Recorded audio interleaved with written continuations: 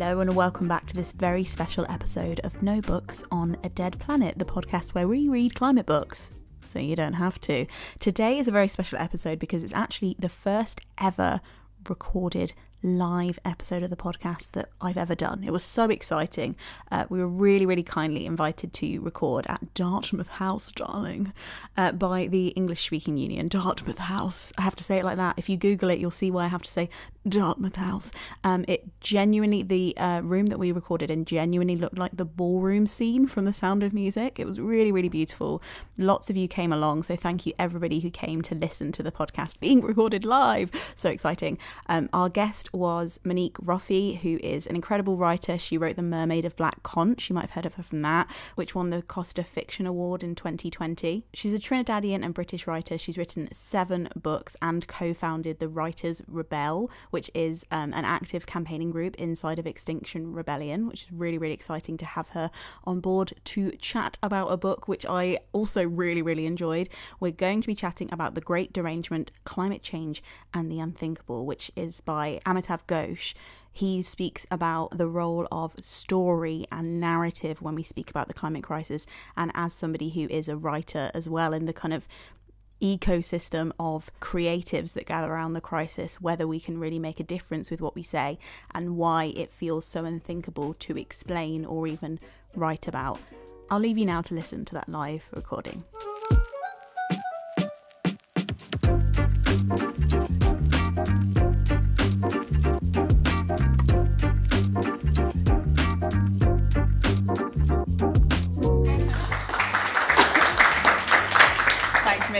The kind of tentative tagline for this podcast is "We read climate books so you don't have to." So you've done the correct thing and not read the book, because that's what we're here to discuss. Monique, thank you so much for joining us tonight. We're really excited to have you. I'm a big fan of The Mermaid and Black Conch, so I was just like, when you agreed to do it, I was like, yes. We've got lots of books out the back as well, so at the end we can all have a little collective bookshop together. It'd be really fun. But when I asked you to come on the podcast, I suggested a few different books that you might want to talk about, and I said, any books that you want to talk about, let me know, and you picked this book. I would love to hear a little bit about what brought you to this book. Oh gosh, so my dear friend and colleague Liz Jensen, who is a member of Writers Rebel and also a climate fiction writer, it's one of her favourite books, and when we formed Writers Rebel 4 or 5 years ago, and we were tweeting and we were like all over social media, I mean, she was like shouting about this book and calling out to Amitav Ghosh himself and talking about how, writers are asleep and, where there's this big derangement, we can't write climate fiction books for all sorts of reasons. They're seen as sort of sci-fi, or they're seen as fantasy books, or they can't be taken seriously by literary writers. So it's the kind of book that came to me via a writer who I respect and who's engaged with the climate movement, and then more and more people would name check this book, and so I only read it about a year ago in Trinidad actually, and because we're now I teach also at Manchester Met at the writing school there, and we're running a course on green writing, and so I just wanted to read the book to see if it was one of the books we want to put on the course, and of course it is, because it's a great book. It's an amazingly philosophical, deep, if I could use that word, but it's a cracking book about writing and the climate emergency and capitalism and everything that caused the climate crisis and forests that are watching us. It's a great book. And it's quite short as well. I love that as well. I love that you've packed it all in. Yeah. And I think as well, like, I'm really looking, I read this a few months ago, so when you suggested it, I was like, yes, I've already read it. And it was because I really wanted to read books about the climate from people whose profession was writing. Because I love a good scientist who writes a book, but sometimes it's the idea of telling a story, being able to draw somebody in and really explain in a more just more interesting way sometimes what the real issues are. So I loved it too, and I thought it was incredible. It's a good book. You strike me as somebody who's very good about talking about the climate, because you co-founded Writers Rebel. You talk a lot about it in your professional life as well, and obviously you're running the Manchester Met course. Has it always been that way? Because I have found climate conversations really awkward in the past, and I still find them a little awkward, which is why this is slightly masochistic of me. But have you always found it? I guess is it easy to talk about it? Yeah, do you find it, or has it been a struggle? Well, I mean, so what's happened is, it's like a slow drama. Because the climate crisis has been affecting us for over 100 years, but we're only seeing the drama of it now. So it was hard to not just talk about the climate crisis, but to write about it as well. Because where was the drama? You're like preaching to the converted. It's like it's not that there's all kinds of mixed problems with it. In the old days, people used to find it quite boring. Okay, it's like, who cares? And these days, people feel just guilty and shut down about it. And then there's the doom scrolling. Everybody's overwhelmed by it as well. So we switch off, and then we think that one of us can't change this. That's completely untrue. But that is something that I think I come across a lot. What can I do? And I don't want to get myself arrested, all these things. But there has been...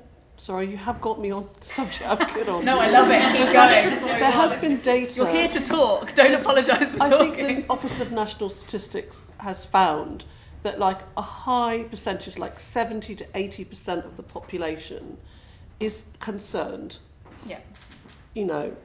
Only less than 1% or less than 3% is marching and active in a environmental group, or a member of Greenpeace, or paying, putting money towards Greenpeace or Extinction Rebellion. But 70 or 80% people are concerned. So how do we wake people up? How do we make these conversations not so intimidating, or just shut us down immediately, because we're also basically overwhelmed and feeling pretty guilty. So we do need to find really articulate, compassionate ways in for anybody to like climb on board and go, I am in that 70%, I am concerned, what do I do? Beyond just the obvious, which is recycling. Obviously there's a bit more you could do. The recycling thing always worries me, because I've heard about how if your whole street's recycling is contaminated, then yours doesn't go in the bin. So I'm sitting there at my sink, like scrubbing my tins and getting cut on them and stuff, and being like, I bet number 82 isn't washing hers. I'm like looking across, like, you better be washing yours, Brenda, because I'm washing mine. But yeah, it does feel other like countries in Europe, they're miles ahead on this. Yeah. And this whole thing with recycling, they make it so easy for everybody. There are bins and depots, and at home, everything's you get fined if you don't recycle. So they're way ahead of us. They're like 20 years ahead of us. Yeah. Which is where we're going. Those big depots that you might see in North European countries, they're coming. Yeah. So a point that he makes in the book that I thought was really interesting, that he talked, and I think we talked about this before, about how in other parts of history where something really huge and threatening and scary has happened, writers have swelled up and started writing poetry about it immediately, releasing plays, opening things, and he doesn't feel like that has really happened when it's come to the climate. I think that's changed recently. This was published about 5 years ago, and I'm thinking, actually, I have a little list. Oh, I brought my list. Love a list. Because I was thinking that's not true, and actually so Writers Rebel have a blog, we have a newsletter, please find us, writersrebel.com. But we just interviewed Amitav, and he feels that since he's written this book, it's changed. And so we're looking at books that have gone viral. The Ministry of the Future by Kim Stanley Robinson, and The Overstory by Richard Powers and Jenny Offals Weather, and The Red People by Maggie G. I mean, there's a massive list of writers and poets. There's this new prize called the Gingo Prize. And there's tons of writers who are now active. There's Liv Talk and Chris Redmond and Hot Poets and Poets for the Planet. And so activism and writing has just mushroomed, it's exploded in the last 3 or 4 years. And it's such a big a topic to tackle. And I think that it sometimes can be quite intimidating. So I think it's great that people are. And I think, like, say, with The Overstory, he decided to tackle it with 7 different stories. And that's how I sometimes feel it's possible to do it. It's just like you really have to go in there and circle the thing. You can't just write about it like it's one historical event or one cause. Well, I mean, Ghosh talks about it as a polycrisis, doesn't he? He says, climate change isn't just about it's getting hotter and there's more extreme weather. It's biodiversity loss, grand scale, extinction of everything from like insects to mammals, and then it's oceans, and it's the air, it's pollution, it's carbon, it's everything. So it's a big thing for us all to get our head round, but it's not going to go away. In fact, every summer, I've just been in a meeting with Just Stop Oil, and, how does a mainstream publisher get into bed with, a small radical group? And we're like, well, you don't need to worry about PR because the weather's doing it for us all. The weather's our PR. Every summer, it gets worse. And it's a kind of dead cert marketing campaign to be that's the campaign, Yeah, it's scary. Well, I'm also watching. There's this book called Deep Adaptation by. I think what people seem to think is just don't think about it, because they think the worst is going to happen. Like the planet's going to blow up or dry up. Like that's what's going to happen, and it's not. That's not what's going to happen. What's going to happen is a period of adaptation where things are going to change irrevocably and never change back, and we will adapt, and that's going to be what's going to happen in the foreseeable future. The next 20, 30, 40 years, we're going to adapt, and we're seeing it already. For example, just one small example is, within a year or two, not one of you in this room would think of going on holiday in August. You just won't book a holiday in August. You're not going to go to Greece, you're not going to go to Portugal, you're probably not going to go to Thailand, you're not going to go anywhere in August because that's a bad time to go. It's going to get impossible. And this summer we saw, I don't know about you, but in Greece it was like the fire in roads, and it's like suddenly free Greek holidays, fly to Greece. It's like, good luck, mate. Who's going to get on that 25 quid flight, So that's what I mean by adapting. We're going to adapt before we know we've adapted.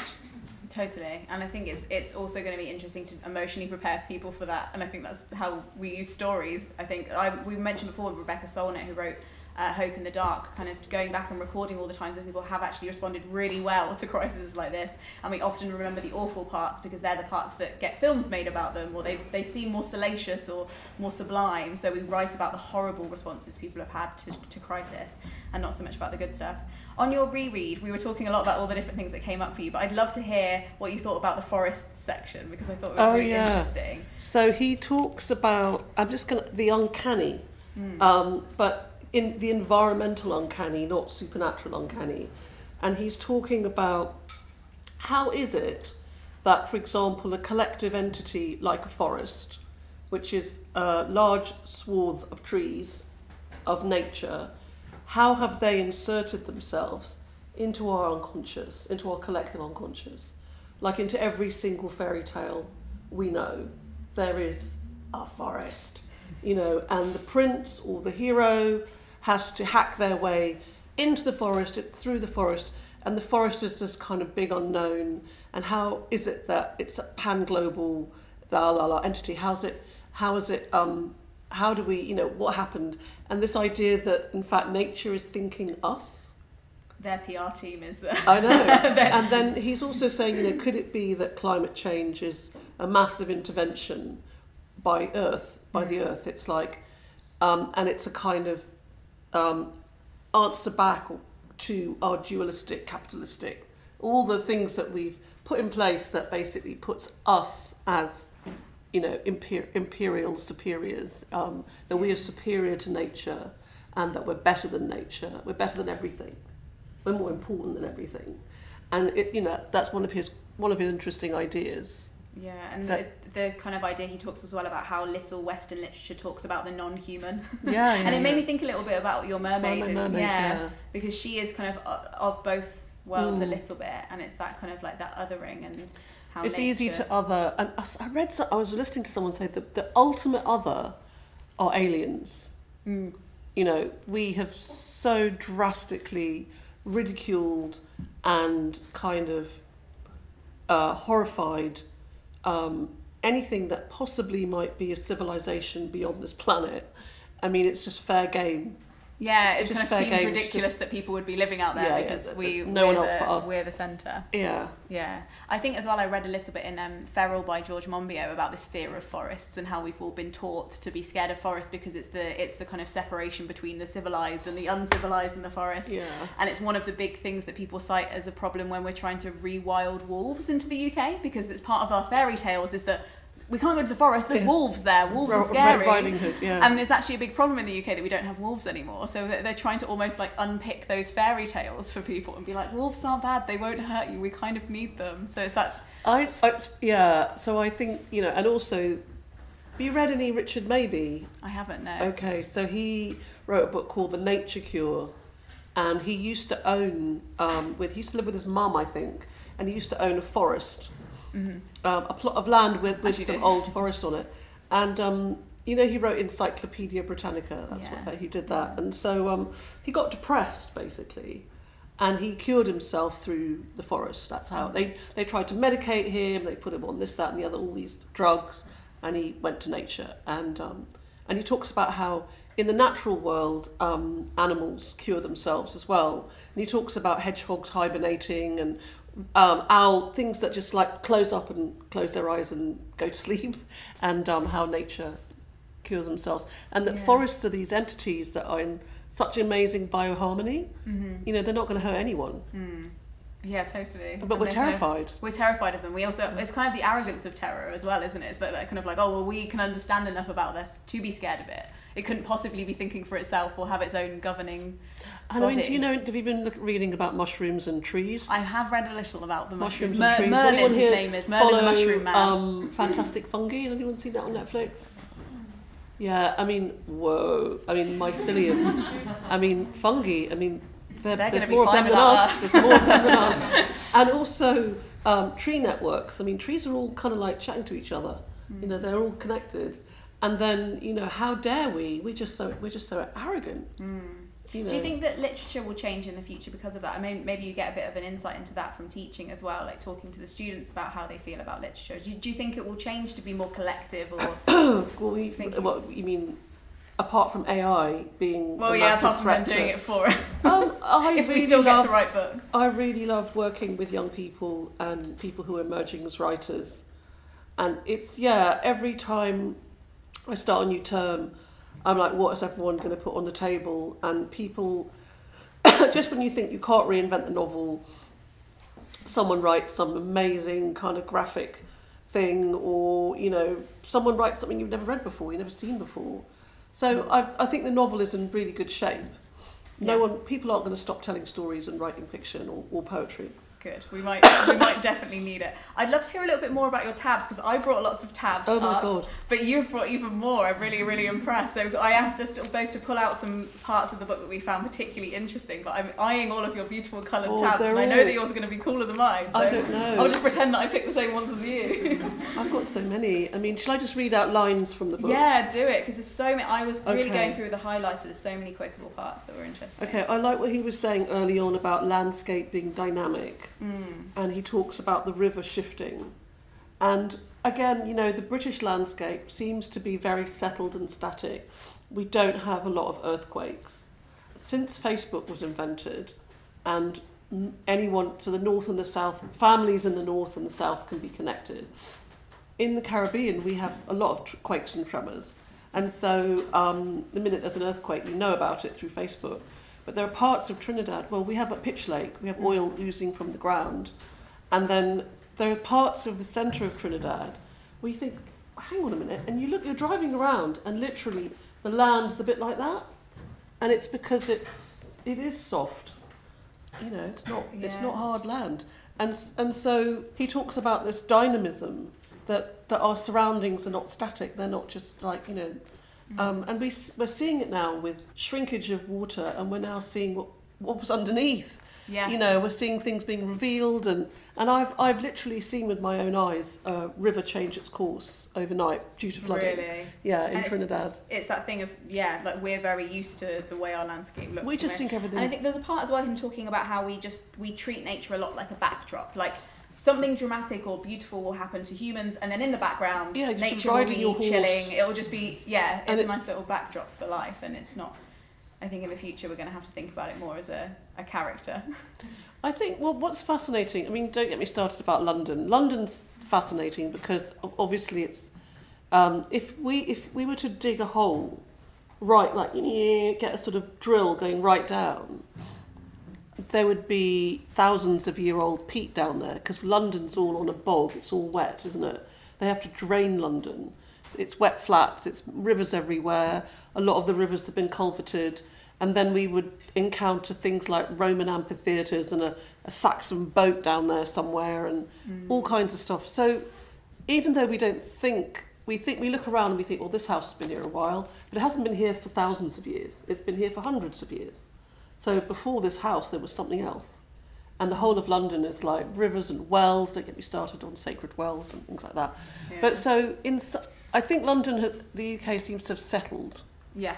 In a way that when you come from other places, the landscape is much more fluid. Like, sometimes you'll wake up and like that something's not there, or things grow so fast that you see something change in days. Yeah.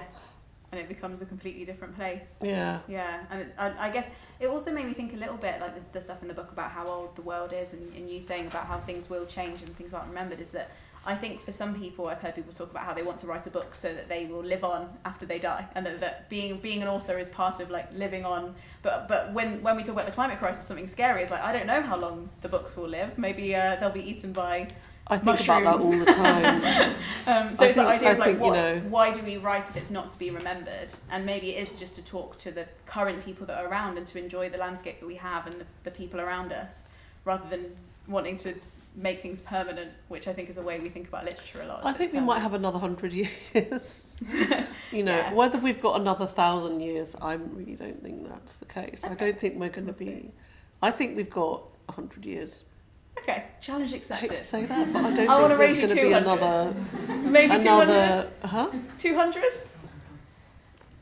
I don't know. We'll see, I don't think the world is about to blow up tomorrow, but I think if you've got a 5-year-old child at the moment, by the time that child is 35, things will be very different. The world will be really different, yeah. I was really interested in your thoughts on this part about culpability and authors, because I imagine that's something you talk about a lot, but it's hard to talk with other writers about, to say, oh, actually, you might be kind of culpable. So he says, is it possible that the arts and literature of this time will only one day be remembered not for their daring, not for their championing of freedom, but rather their complicity in the Great Derangement? And is I think that's arts, changed. I think he's probably changed his opinion on that, a form of collusion to not talk about it. I think that's what he's saying as well about why culture has found it so hard to engage. Like culture, artists, poets, the blah blah blah. They're all, if a war starts, it's like, stop the war, peace. Stop the bombs over there. Other people throwing bombs, but we are complicit in this. So that's why culture. Because culture is still rarefied. Culture, of course there are people of working class backgrounds who've contributed to the arts, but culture is still owned by, people with money and people with, all the publishing houses are Simon and Schuster and, Weidenfeld and Nicholson and Faber and Faber. These are old money, old white money, So where did we go? Where am I going with this? So culpability, it's like, it's all rolled into, it might be different if different people owned culture. Yeah. Do you feel a responsibility with your writing when you're deciding what to write next or what to engage with? Do you feel that as a heavy responsibility, or do you feel it as just a part of your life as a writer and not a big deal? The pressure to talk about the climate crisis, to think about... I have written a climate novel, which this is it. That's an interesting question, because I wrote when how I came to care about this and get myself 2 feet in and waist deep is that 15 years ago, and I can't believe it's that long ago, my brother lost his house in a flood. And he didn't lose it completely because they got it back, but it was really badly flooded over Christmas. And where, the whole neighbourhood was flooded. People were throwing their children over walls. Animals were swept away. There was devastation. It was completely devastated. He had to move. He couldn't live there. And also, once that happens to your neighbourhood, you can't sell your house because your house becomes like on a floodplain. So I've seen it firsthand, and my brother was really badly thrown by that, displaced. His kids had PTSD. Eventually, you know, he went into a kind of shock, and it triggered an autoimmune illness in his hands. He got this plantar fasciitis, you know, his hands and feet have always since cracked and peeled because of the shock of it all. So one minute you've got a kind of functioning life, you know, you've got parents, a family, dogs, cats, 2 jobs, you're the full functioning, you know, happy family. And the next minute it's all knocked flat in hours, you know, your whole thing. And, you know, I think he really suffered. And in those days, I was just kind of like, you know, ne'er-do-well, ducking and diving kind of writer with no commitments. Hasn't changed much. And I just watched his world be knocked flat. And so I wrote a book in the aftermath about someone like him. And it won a prize, and no one bought the book. I mean, it's sort of sold. And so that's where I sort of thought, you know, books aren't going to necessarily change the world. You know, the Ministry of the Future has been read by many, and maybe even Barack Obama might read books like this. But no one's going to sort of like sit down around the cabinet table at 10 Downing Street and go, have you read Monique Roffey's book, Archipelago? Or have you read these books? And we must do something now. They're not going to do that, are they? But what they are going to do is so that's why activism has become something I'm much more committed to. Because even though I haven't been arrested in the last 5 years, I see that as probably likely to change. Right. As we get more and more, as we face a crisis, as it becomes so overt. And I think other people will feel like me as well. I don't think that getting arrested is going to seem like such an awful thing when your house is starting to get flooded. You know, when it's your neighbourhood that gets hit, when it's your farming community, or when suddenly you feel that flood's gone through your community, then you'll think, you know what, fuck this, I'm going to go and I'm in, you know. And we're not quite there yet. And I think this is the 70% of concern. And I just think we need a bad summer or a bad winter, and you know, it's not far off. I hate to say it. Nature's PR team is working on it. Nature is working on it, you know. Yeah. It's saying, wake up, because the systems in place are unsustainable. Yeah, totally. And I think that's interesting as well that you've chosen to band together with other writers as well, because we talked a little bit about, and he talks about in the book this idea of the modern novel being very individualistic, and a lot of criticism received by books like Cities of Salt, because it didn't follow one hero that went on a journey and then it ended and everything was fine at the end. And this idea of like actually collective might be the only way to go forward. And one book isn't going to change things. It's interesting because I have met Roger Hallam. Do you know who Roger Hallam is? Okay, so he founded Extinction Rebellion along with a bunch of others, as well as Just Stop Oil and Insulate Britain and all these other radical. He's a complete radical anarchist, and he's a good thing, I think. We need someone like him around. I've met him a few times. I met him quite recently. We were talking about arrest, and I was like, I haven't been arrested yet. And he said, stop thinking about you getting arrested. He's like, think collectively. This is a collective project. And that really helped. I was like, because we don't think collectively. Some of us know our neighbours, but we don't necessarily make a point of it. But and that's a pity, because we've lost that, haven't we? Where you know people around you, and then you know. I think this whole part of the Great Derangement is capitalistic individuality, you know. Yeah. Just looking after yourself, your family. Yeah. Maybe a couple of tallying up your worth as to whether you've been arrested or not, and then worrying about it. Yeah, I've been so concerned. And recycling. Yeah. Yeah. No, yeah. I think it's interesting to think about when we're trying to solve a future problem with our current status and trying to have to unpick our mind a little bit and being like, actually. So that's why I think it's great that, you know, banding together with other writers and kicking up a storm together, because I think the question is like, how many arrests have we had this year? Yeah. And I know that a lot of stuff with Just Stop Oil and Extinction Rebellion can also be picking people up from prison once they're released, making sure they know who to call, like bringing them food. Have you been watching what's been going on in The Hague, you know, in the Netherlands? I haven't been watching loads of it, please. Okay, so in the Netherlands, they've had thousands and thousands and thousands of people protesting outside The Hague, outside Parliament, and and for weeks, for weeks and weeks, thousands of people getting arrested, getting cannoned with water, and eventually the police just said, to the government, you've got to negotiate with these people. And that's what Just Stop Oil are trying to get those numbers. They've had hundreds of people out on the streets for like 2 weeks. And just recently the police have just said, they marched in the beginning, you put on the orange jackets. Do you know who I'm talking about, these people with the orange jackets? And within 10 minutes the police would be there, like get off the streets, and people would be beeping.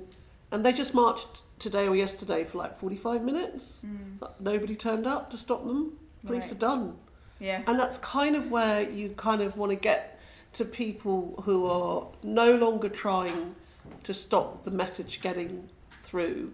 And I think there's this idea that, these are not average people marching. These are, posh white people marching, or people who've got, or retired people marching, or students marching. But actually that's not true. These are electricians and bakers and plumbers and vicars and all kinds of people marching, and they haven't got that argument right at all. And then there's this idea you're stopping normal or average people from working, and I'm like, well, why do you think we're doing that? Yeah, because we want them to be able to work long term. As well. This is short term. I'm sounding like a newscast for Just Stop Oil. But yeah, I think we're in interesting times. As we were saying earlier, there's been a pandemic, there's been 2 wars, there's climate change, and I had COVID. I was one of these people who didn't get COVID, so I had like 2 years I didn't get it, and then I got it last summer on the day that we had 40 degrees heat in London, and I was like, this is dystopia. Nature it heard you boasting about the fact that you hadn't had COVID, and we were like, well, wait, your time will come. Yeah. Yeah, no, it's tough. I'd love to know a little bit about how your students have responded to reading about the climate. Is it weird to see them kind of talking about the climate and thinking about it through the course? Was it called the Green? Your course is called the Green? We're only just putting this together. We've only been running our first workshops this summer, and we've had some really interesting people come and some writing. So we're piloting our first green writing elective on the MA in January. Yeah. So I'll let you know about that. But I think, whereas 5 years ago you put in green writing, nothing would come up. And I think more and more, there's the Black Mountain College in Wales. Okay. That started up. That's Owen Shears and a few of his friends. And there's our green course. There'll be great. There's Schumacher College. There's all kinds of people who've been writing about environmentalism, and it's very English. It's an English tradition.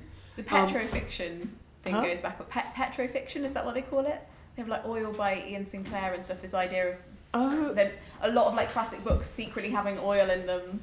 Not just oil, but if you think about love of nature. Yeah. Poets and the romantic poets and John Clare and I think 2 things are very English. 1, a love of nature, and 2, organised resistance and rebellion. It's as English as you're talking about everybody: the Chartists, the suffragettes, the Dongers, the Levellers, the this, the that. Everybody. This is a country that has always, we've chopped the head off our king. We've rebelled and rebelled and rebelled. We've been doing it for so long, and we still have a monarchy, and he's still there, and give it another. We'll see. So I mean, I think this idea of climate activism. I'm surprised that more people haven't been more active, because it's something that. So, for example, the National Trust. If you look on Twitter, does anyone here use social media and is on Twitter and that kind of thing?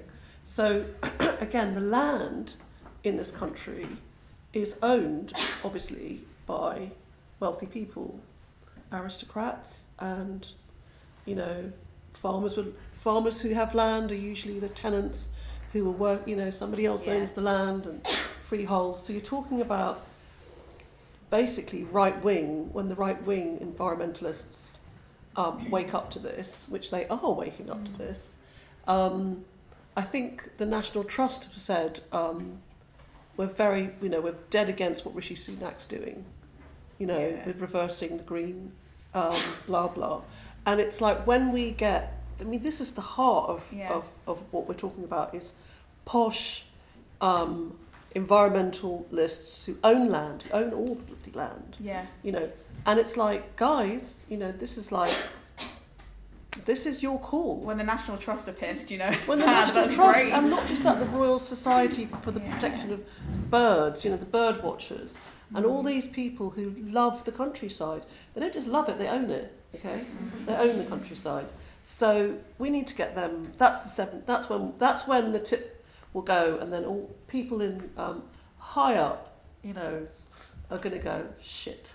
They're right.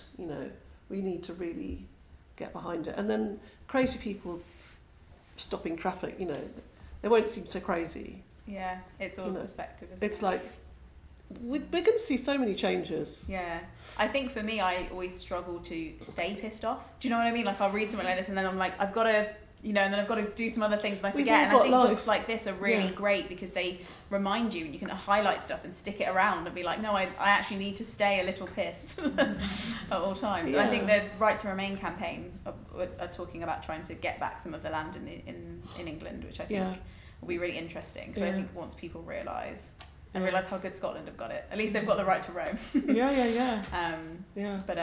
But yeah, no, it's brilliant. But we've become so sort of like stable and is it complicity, or are we just like, we know the rules, we all fall into our little place, we've all got, we all know exactly where we are, who we are, it's fine, it's all okay. We've just accepted it. We're a monarchy. Yeah, definitely. I always ask at the end of these podcasts whether we would recommend this book to people, and I'd love to hear in the room, like, has anybody read this book? It's necessarily that you haven't, but a few people are nodding. Yeah, a couple of people.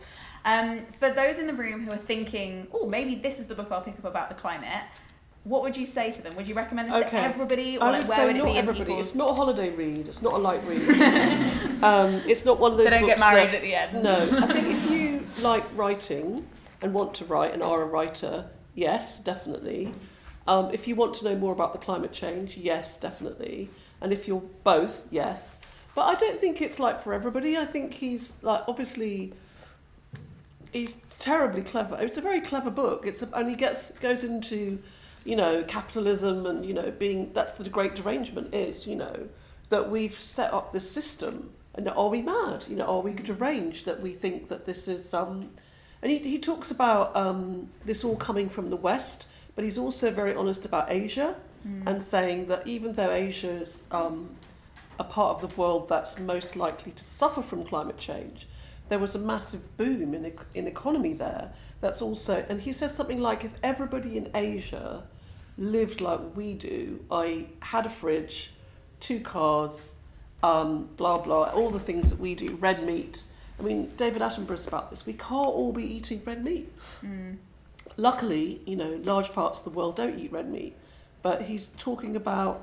so he gets into sort of the politics of it, history of it as well. If that's for you, then this is a great book. It really is, and I think it's a kind of great, especially if you are thinking about being a writer or writing or already write. I think it's a really important one to start making yourself feel like you're part of a community of people who want to write about this. It's not just you. And I think things have changed since you wrote this book, but there could be more. There could be more people in Writers Rebel. And I think it's if you're thinking about... Also, I guess if there's anybody who works in publishing in the room as well, I think this is an interesting one to bring up in some meetings. And he's also written The Nutmeg's Curse, which is more about colonisation and how colonisation, is part of the problem. He talks about the North and the South and the usual stuff, but it's an easier read.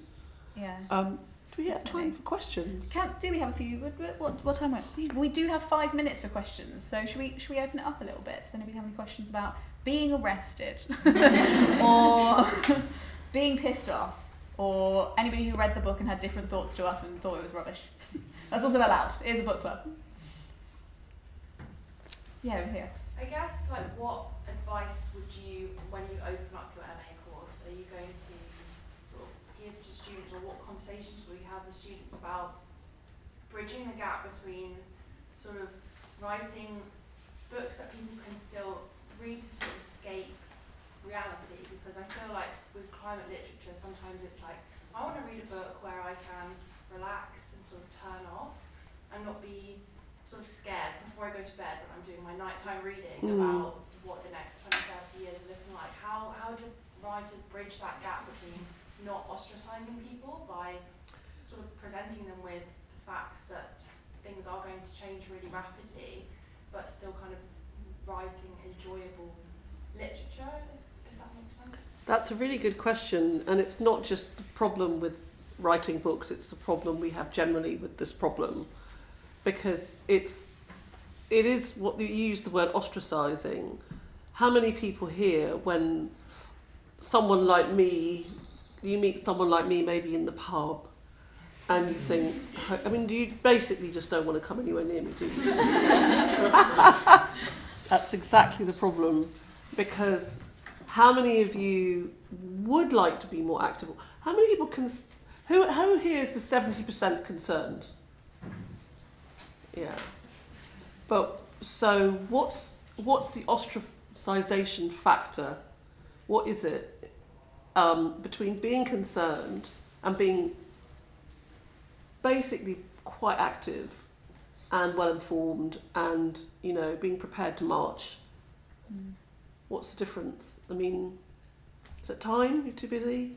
I mean, it's like Leena said, staying pissed off, like I just chill and go. It's like the numbness that comes in. So Yeah. you Busy. go and live life, and then you realise you haven't done enough for a while. Yeah. Yeah. For me as well, I think it's also about working out what's most effective, because I think Roger Hallam's writing on being arrested was really interesting to read about, because I didn't know a lot about the research around why arrest is kind of effective. And I think that's something that's interesting as well, like trying to work out how effective you can be wherever you are. But I don't know if it, yeah. I feel like, for me, I marched a lot when I was young with my family, and I feel like it didn't do a lot.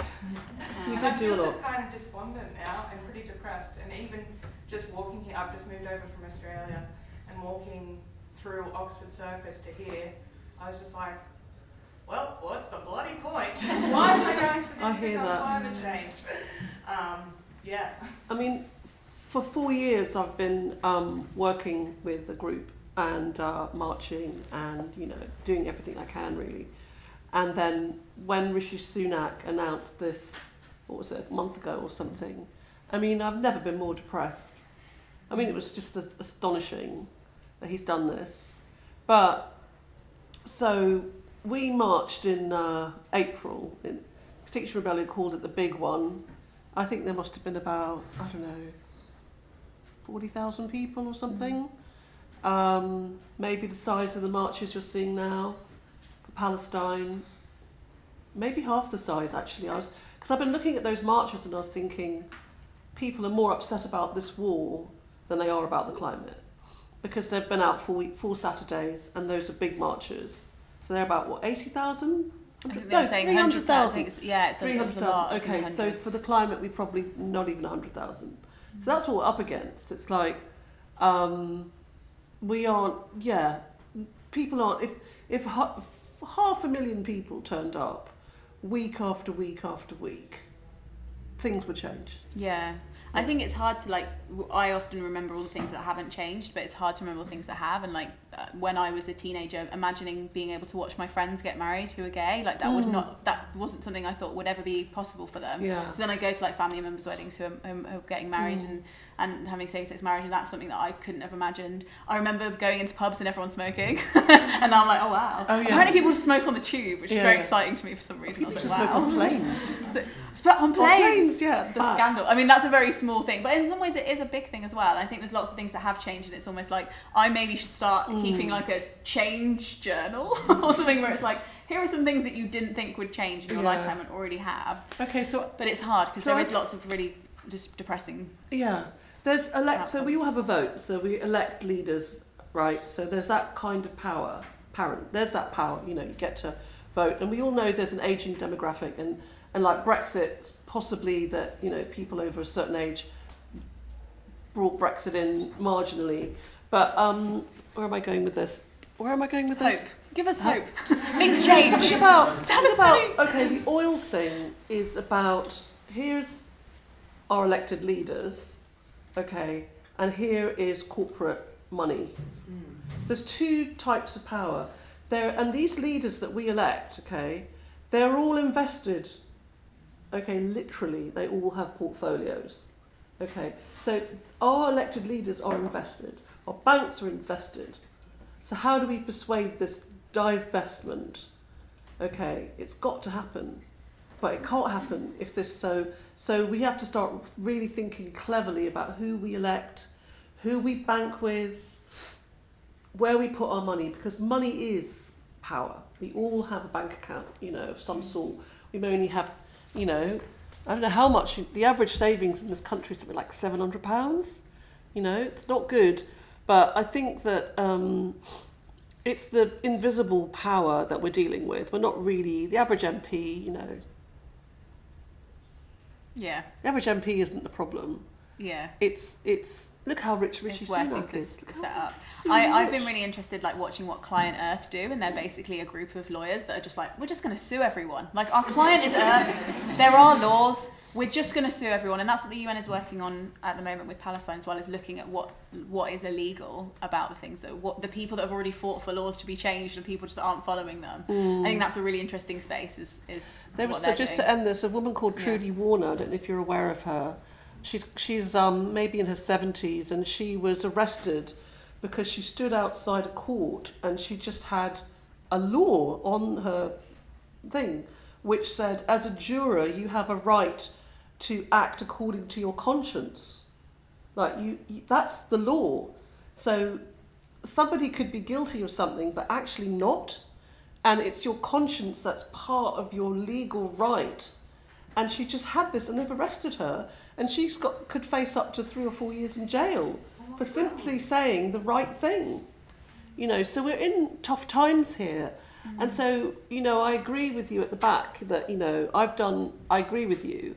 But again, when I look at those marches and there are 300,000 people, they've turned up time after time, all month. And it may go on till Christmas. It may go on till this all stops. We need those kind of numbers on the streets for the climate.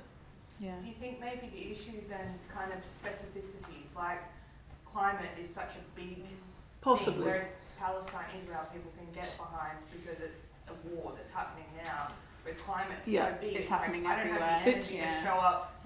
It's omnipresent. It's the story aspect, isn't it? Yeah. This is a simpler story that's happening in a smaller space of time. Yeah, and it's really, really important. Yeah. But something like that. Well, stories. And we do need. There's something called the Children's School Climate Action Network or something. It's called SCAN or something. We need kids. We need kids.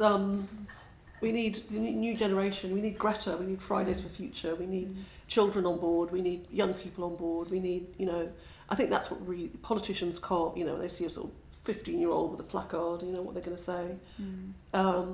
So it's I hate to say it, it sounds very doom-scrolling and doomy, but we're in a place where it's about to change, and then the 70% will be marching.